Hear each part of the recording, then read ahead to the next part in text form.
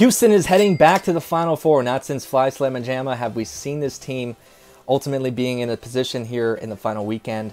And now in Indianapolis, the Cougars are definitely the real deal.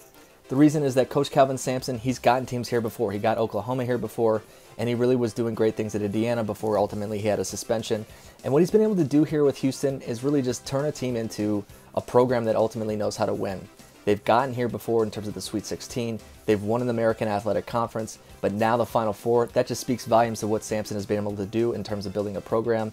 And he's also just built it from a lot of different portals, starting with the transfers. Thinking about Quentin Grimes here, he's the team's best player, the AAC Player of the Year. He's a Kansas transfer. So Kansas is not dancing anymore, but you still have Houston, and they're the real deal. They can keep on winning, and they were number 2 seed, and they absolutely played to that seeding here to get all the way to the Final Four.